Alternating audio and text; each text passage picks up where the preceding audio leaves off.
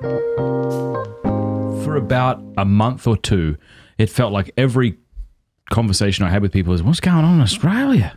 I'm getting a lot here. And everyone's like, I thought Australians were like awesome. I'm like, yeah, well, we're not, I guess. I don't know. Have you read D.H. Lawrence? No.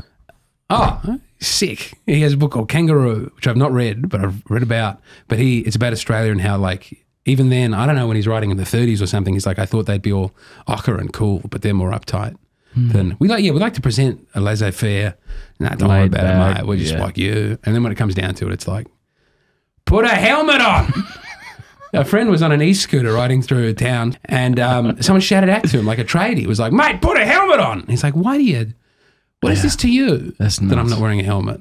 Why do you need to control my safety in that way? Why do you feel is it because we have a beautiful public health system and you're going to be paying more taxes if I crack my skull? Yeah. I don't think anyone thinks that far ahead. Yeah, for those in America and for Neil, you can't ride a bike without, it's illegal to ride a bike without wearing a helmet. Which, I don't want to get conspiratorial, in countries where they make you wear a helmet when you're riding a bicycle, more people die on their bicycles.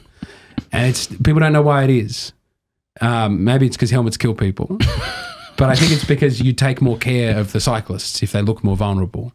But the cycling, I'm going to get this wrong, I think it's the Cycling Association of the UK opposed helmet mandatory, like the largest body of cyclists, said we don't want the helmets. And their quote was, this will save some heads, but it will break many hearts. I don't know if I'm getting that 100% right, but sometimes I do take my helmet off when I'm riding on my bicycle through the parklands of Adelaide, and it feels magical. Yeah. It feels like I am breaking, as I was about to say, it feels like I'm breaking the law. I am breaking the law.